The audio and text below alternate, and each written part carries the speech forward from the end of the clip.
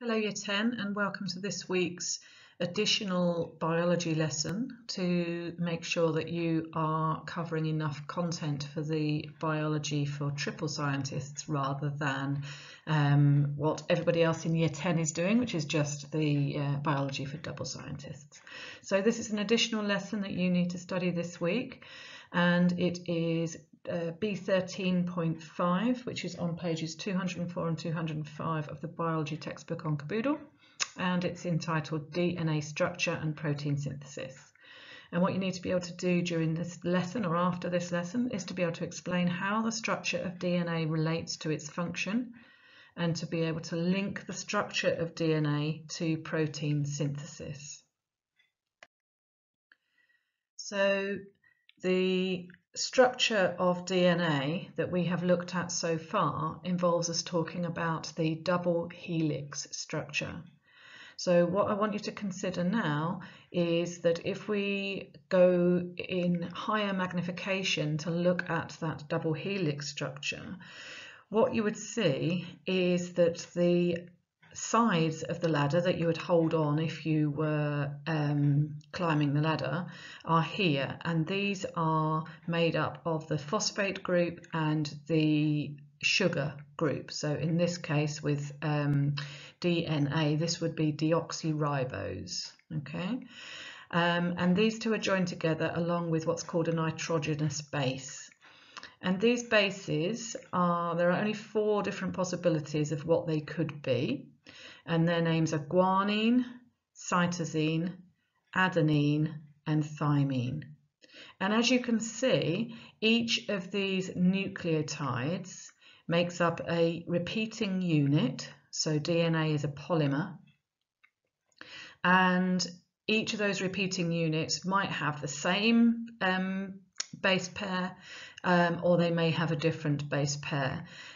So you can get any combination of genes in this order, but when they join up as the rungs of the ladder across to the other side, G will always combine with C. So guanine and cytosine are a complementary base pair, and adenine and thymine are a complementary base pair. They can never combine in any other combinations. So the order across in this way, up and down the ladder, doesn't matter, can be different and will be different, as you'll see in protein synthesis, but when they're joining across the ladder to make that double helix structure, they have to join with their complementary base pair. That word is up here, complementary. And complementary in this case means that they fit together. They have a complementary shape so that they do bond together. If you give somebody a compliment, then that is spelt with an I here instead of an E. This is a different word. So this diagram looks complicated, but we're going to work our way through it and hopefully it will make sense to you. So we're going to start, this purple section of the picture here represents the nucleus. And as we know, the DNA is found in the nucleus, and we know that the DNA holds the code for making molecules in the cell. So to be specific, it holds the code for making proteins. And because many proteins are enzymes and hormones, they can then be used to help support the body in making other molecules where needed. But the DNA only codes to make proteins. Now the DNA is a very, very large molecule, as we saw when looking at the chromosomes. And so in order to be able to use the template, and in order for the proteins to be made by the ribosomes, which are actually found in the cytoplasm, a section of that template needs to be copied and taken out of the nucleus. So this is done with a similar chemical called RNA. Now RNA is ribonucleic acid, so it's made with ribose sugar instead of deoxyribose. It's also a single strand as opposed to the double helix of DNA. So this RNA makes a copy of that template. And because it's only making a copy of a section, a single gene at a time, that molecule is then small enough to come out through these pores in the nuclear membrane, here's one here, and to come out into the cytoplasm. So although this is drawn as one great big long strand of RNA, it could well be completely out into the cytoplasm while it's being created. So we are now at stage 3, and it's telling you that messenger RNA, which is this official name, is it's a messenger, so mRNA, has codons, and we'll see what that means in a moment. The messenger RNA moves into the cytoplasm and becomes associated with ribosomes, represented by these red shapes here. We come round further, and in your curriculum, this molecule tRNA, another form of RNA called transfer RNA, you only need to refer to it as a carrier molecule if you wish, but officially it's called tRNA or transfer RNA. This carries the amino acid to the messenger RNA. Now this is where the codon and the anticodon are important. The codons are sets of 3 individual bases which are next to each other on the DNA strand. So let's, for example, say G, T, C, all in a row next to each other on that ladder.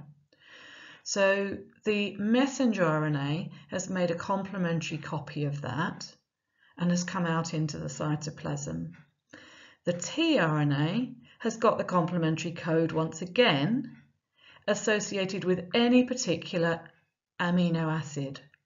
So our GTC codon, our set of 3 letters, codes for only one type of amino acid. And so only the right tRNA molecule or carrier molecule can bring the right amino acid that matches the 3 bases on the messenger RNA to bring them in line to be the next amino acid to join the chain.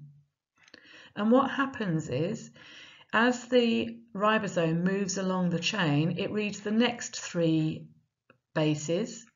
A different tRNA molecule will come along with its amino acid and sit next to it. And gradually amino acids will be sitting next to each other, and because those amino acids their preference is to join up into a big molecule, they will form peptide bonds between them. And so all that the DNA is doing is bringing the right amino acids into the right order to grow this chain, for this chain to join. Now all of the amino acids in this picture are represented by these blue circles. However, they are all, or they can all be different to each other. So you could have 2 amino acids that are the same next to each other, but it's just as likely that you will have many different amino acids in that chain. They all join up together to make the protein. When the tRNA has delivered its amino acid and that has joined into the protein molecule, then that tRNA can go away and find another amino acid which will be the same as the previous one that matches with its complementary codon. The ribosome, once the ribosome has travelled all the way along the messenger RNA molecule and has created the whole of the polypeptide chain, which is the chain of amino acids that make one protein, that ribosome can then detach itself and go and find another messenger RNA and do the same job again. The protein is then free, and that protein may fold up and become an enzyme, or it might become a molecule that makes part of a membrane, or it might be packaged into being a hormone and be secreted from the cell. So proteins have lots and lots of different jobs. Okay, but it is only proteins that are made by the DNA or are coded for by the DNA and put together by the ribosomes. This picture shows the tRNA molecule and the idea that each different tRNA is bringing in a different amino acid. So the tRNA molecules all look quite similar to each other, but the anticodon that they have on here has to match up to the codon that is on the messenger RNA, which remember was a complementary copy from the DNA.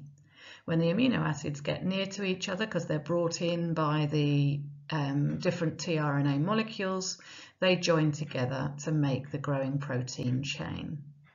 I'm just going to point out something to you on here, which is that we've got some U's in our bases. When DNA is produced, we have the bases guanine, cytosine, adenine, and thymine, but RNA uses a very slightly different code. 3 of the bases remain the same, guanine, cytosine, and adenine, but instead of using thymine, RNA uses uracil, and so uracil replaces the thymine. That is more detail than you are likely to need at GCSE, but as it's on this picture, I thought I would share it with you.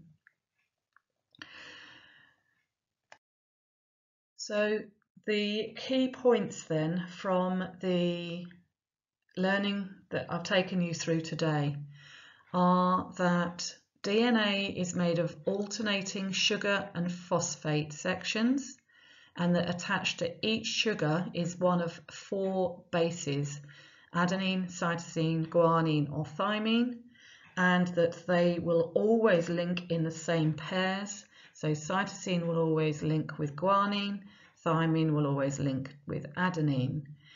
And I'll just add in there that if it is RNA being considered, that the adenine would join with uracil instead of thymine. A sequence of 3 bases will be the code for one particular amino acid, and it's that order of bases which control what order the amino acids are put together in to make a particular protein.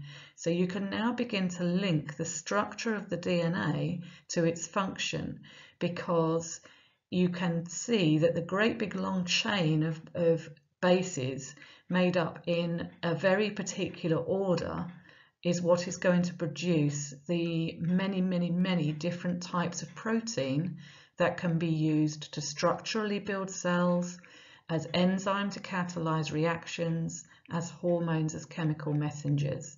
So all of those different instructions are produced and used in exactly the same way as the process we've spoken about today.